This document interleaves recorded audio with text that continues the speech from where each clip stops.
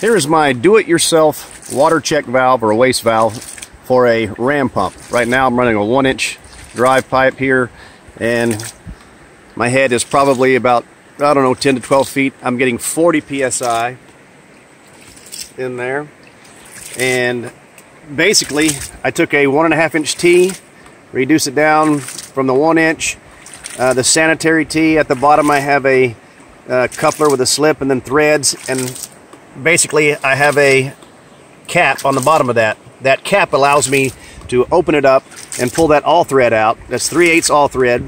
And down in here I have some rubber grommets squeezed together.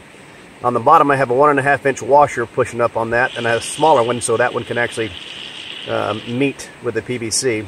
At the bottom I have the same thing going on down here, so it keeps it centered in the pipe. And then I put on a 1.25 inch fitting here so I could fit on this cap right here.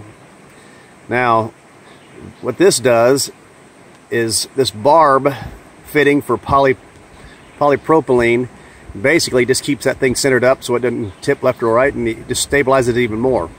I put this fitting, well, about a little more than halfway down, but then drilled some waste water holes on this, and this thing works great.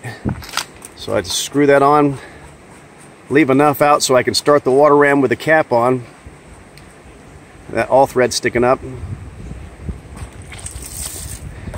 there you have it. And if there's any problems with this, it'll be easy to fix. All I do is turn the water ram over, pull that plug out, and mess around with whatever's going on inside. So far it's working like a dream. It's quiet, doesn't clack like that copper water ram. There you go.